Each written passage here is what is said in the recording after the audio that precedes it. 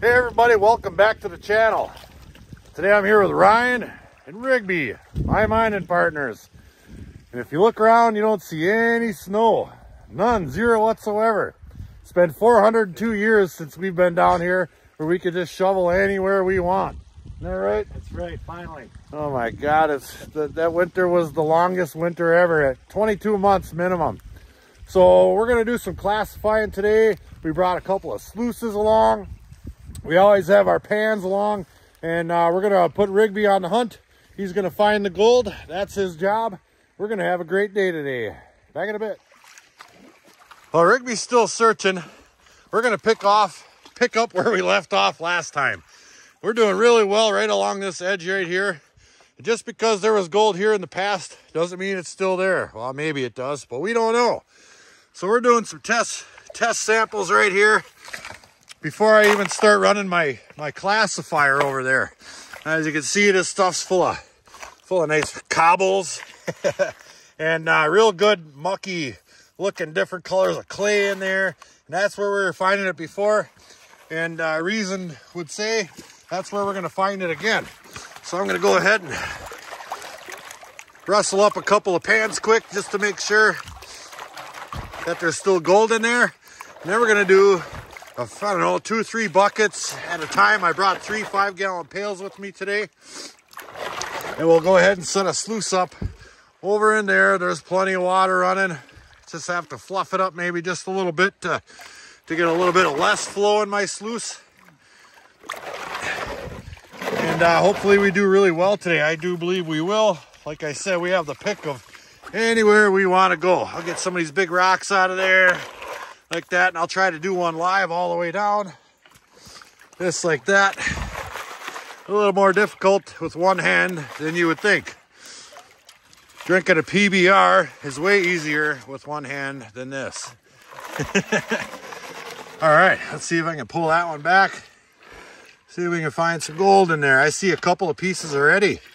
Oh, I see numerous pieces in there. Right up top there, take a look. I don't know, there's 3 or 4 that I can see for sure. Pretty small. Oh, there's 5, 6, 7 in there. Let me get that down all the way. We'll get a more accurate count, but I think we're gonna be just fine.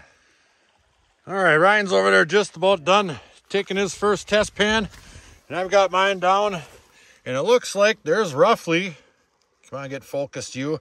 Well, there might be a dozen in there. Look how small some of those are. Let me put this into 3. Bam. Get the glare off. Let it focus. Focus, focus. A couple of nice pieces in there for sure. Those aren't little teeny weeny dots of flour, but you can see that those right there are minuscule compared to those. So we're going to go ahead and snuffer those up just like this. Got it. And Ryan says he has about 15. Yeah, 15 colors in there.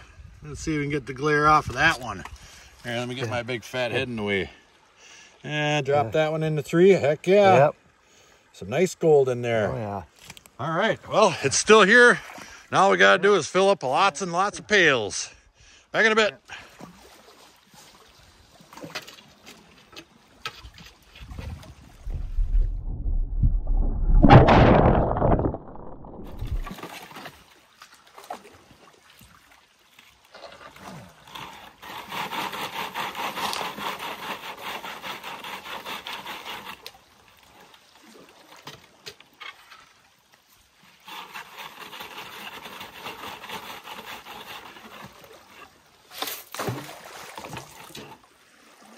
And just like that, TV magic.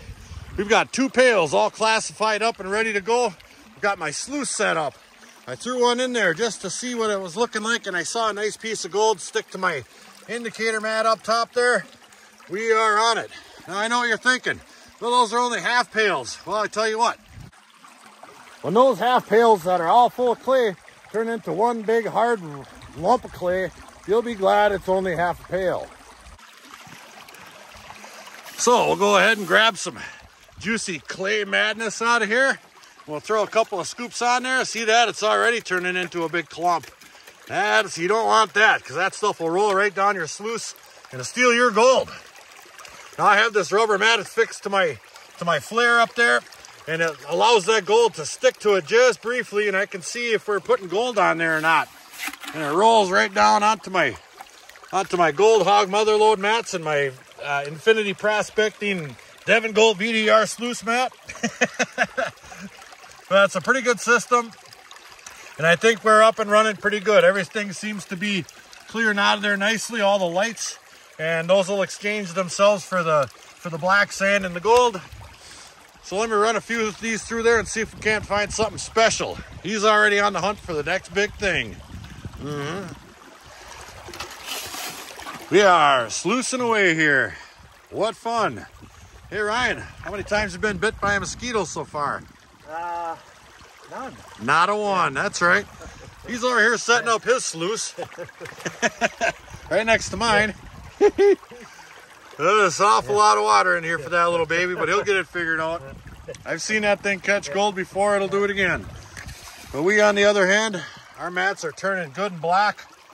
Just chock full of, well, it's probably a lot of ironstone in there and black sand, but that's what you want. It's getting rid of the lights and capturing the heavies. If you stare at this thing long enough, you get good at picking out the gold creeping along the bottom.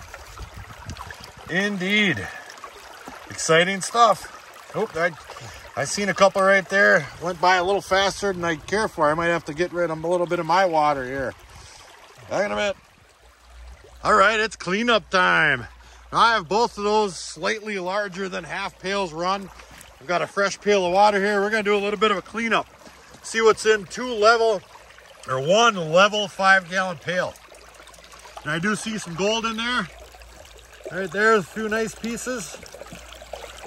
And I did spot a couple down in here. There's another nice piece right there. That's a darn nice looking flake right there for sure. That's a pretty big flake. So I'm gonna set the camera up back there, show you my process. We're gonna take a look at some gold. Now this is an extremely technical process, so you wanna make sure you get it right. You grab it, and you stick it in there. Well, and then you splash it.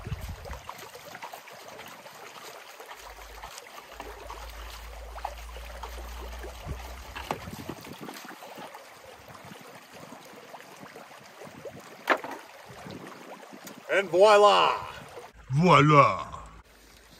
All right, we'll get this baby into a pan.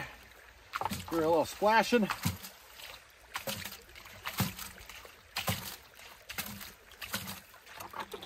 Nice and clean. That's not much material at all, so this shouldn't take too darn long. Let me peel that down a little bit. See what's in it. And there it is. One level 5-gallon pail gets you about that much gold. Not too darn bad. Come on, you get focused here. What's going on around here? There we go. Well, kinda. But those are some pretty nice pieces if you ask me. All day long, and there's lots and lots of really small fine powder that went down inside of there. Well, like I said, cleanups are for the shop. Go sit down and have 20 or 30 ice cold PBRs and clean gold. So we're gonna get back to work and run a whole bunch of pails, take a look at it. We're still here grinding away, and it's always important to test. Now I noticed that I was getting down through the clay just a little bit as we're working this deposit right here, and I started getting down into some gray looking gravels and no clay hardly mixed in with it. So I did a test pan. I only found one piece in that whole darn pan. So I moved down that way just a little bit, and I'm still working that same gray colored gravel type material, but it's got clay mixed in with it. Let me show you this test pan. Now that's a test pan worth working right there. There's some nice pieces in there, and lots of them. All kinds of flour in there for sure. I bet you there's 25, 30 pieces in that darn pan. It always pays to test. I could have just dug in that hole down there, you know, getting one piece in a pan or two pieces and not knowing it, filling up pails of it. So I'm just gonna stick to that top layer where that clay is, just work my way down this edge right here. Rigby's up there shaking his head at me, and that's what made me do it. Right, Rig? That's right. All right, we're back in action. Got 2 more nice pails all ready to roll here. Sluice is already set up from last time. Let's grab a scoop. Pitch it on there. Oh yeah. This little piggy went to the market. This little piggy stayed home. All right, now Ryan's about to do a cleanup, and his process might be even a little bit more technical than mine, so pay attention. Yeah. Lift that up. Put that in there. Give a little splash. Kablamo. Kablamo. There we go. Got about a quarter of a pail. All right, let's take a little look. Not too bad. Let me get that down into there one time. Not too bad at all for a quarter pail. Yep. It's a little baby sluice. I would say we're doing well. I've got about a quarter pail left in mine right here. We're still running away, and I'm seeing fantastic gold sticking on there. For sure. Let's see if we can get some of that on camera to show how that falls right out of there and just sticks to that mat. See how that kind of just takes its time creeping down there, and you see all those purple and red looking rocks. Those are all those real heavy ones. When I start seeing those in my pan, in my test pans, I know that I'm in the right spot because that stuff's really heavy. There were a couple of pieces down in there that stuck. This glare is kind of hard to make them out, but there's plenty of gold in there, and I'm sitting on another pail right there. Chock full. So we're going to keep at it, and I'll show you guys another cleanup shortly.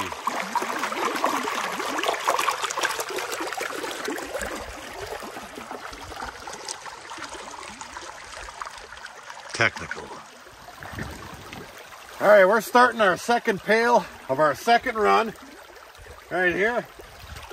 And this right here is what was on the bottom of that first pail. Now, rather than scrape that all up real nice and pretty like, I just dump it in a pan. And a lot of times when you're doing your classification, you're jostling around that material, and a lot of the gold likes to settle down further in the bottom of that pan or the pail.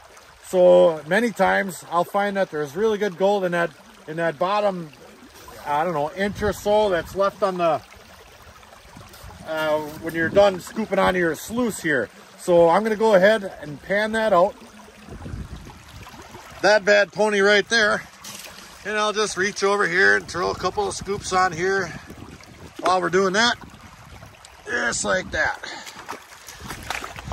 Sometimes you can really score doing this, especially if you're not on too much clay, because that gold will tend to sink through those gravels and down towards the bottom of the pail a little bit further.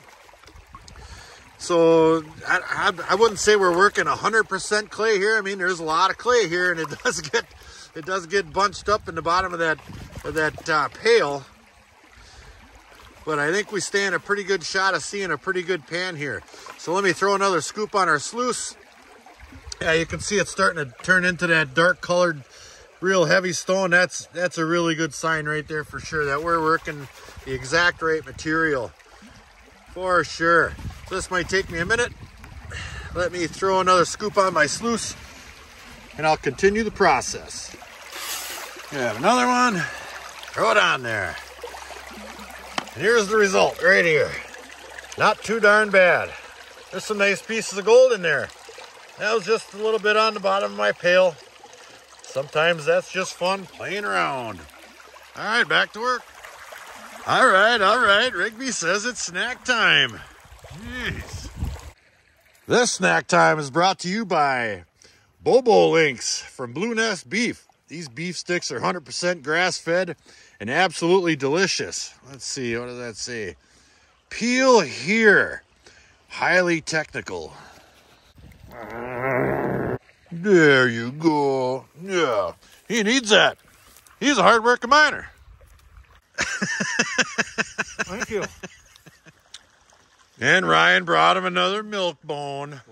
Yeah, he really is a hard-working miner.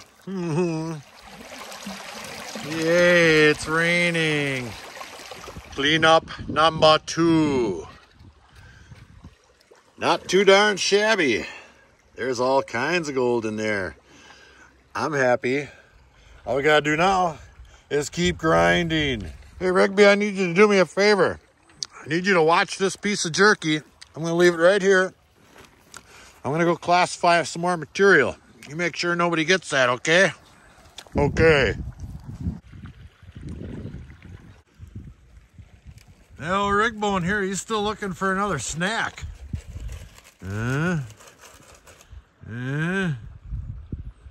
Don't even think about it. Ugh, that stink. Well, we've been grinding away. I took a break from sluicing over there. Ryan is still sluicing. And I just wanted to go around and test some prime looking areas just to see if maybe there are some larger pieces of gold. Another technical term called a feeler or a picker. And I found one. Let's take a look. Right there. I can feel that baby all day long, but I can't quite get it picked up. It's a nice little piece of gold. It's got some shape to it. And along with that came all those pieces right there. I was doing just a little bit of speed panning back there. Filling up a pan, getting it down close, and then filling it up again. I think I filled it up 3 times, and there's plenty of gold in there. New little spot down the creek just a little bit further. But that is a dandy piece of gold. Pay no attention to that. Yuck. Another feeler. Ta-da. Yeah, just doing some panning. Can't you smell that smell? I've gotten another one. Bam!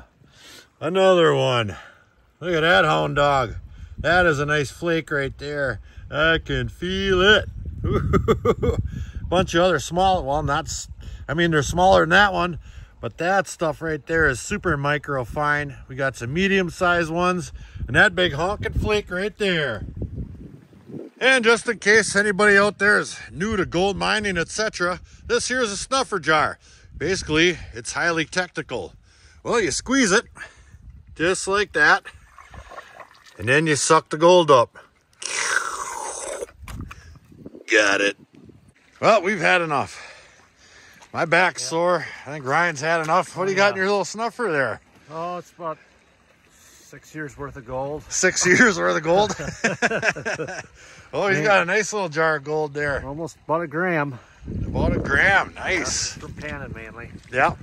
Well, we're going to do a little snuffer dump. I hardly ever do snuffer dumps out in the field. Let me see if I can get this lid off of here. There is a small amount of black sand in here.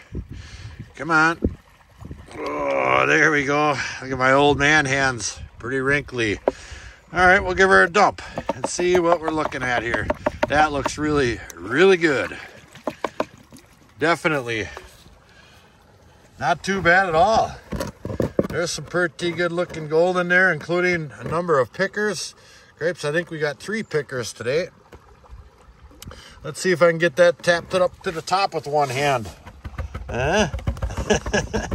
Well, maybe not so much. Yeah, it's working a little bit, I suppose.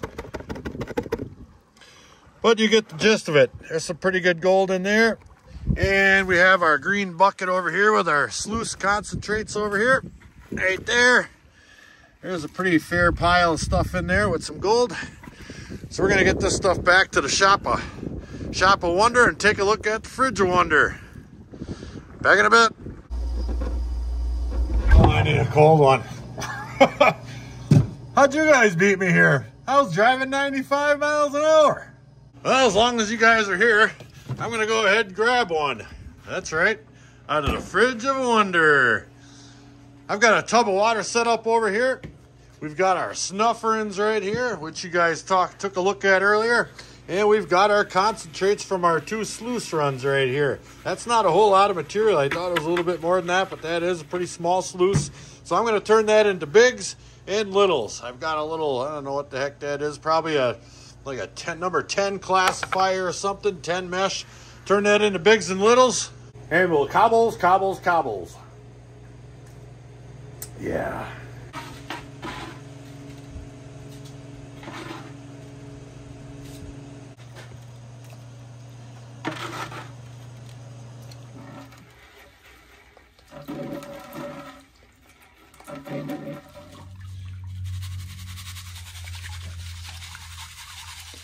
There we go.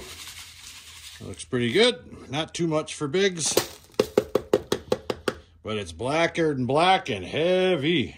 Here's all our smalls. Good and black. I think we can pan that out, no problem. Let's go ahead and do the big stuff on camera. Look at how red that's turning. A lot of iron in there, that's for sure. And we usually don't find too much in the bigs. Well, we almost never do. I'll give it a couple of taps up there. I'm not too enthused about our chances here. I think I had a pretty good glimpse of what we were dealing with out in the field.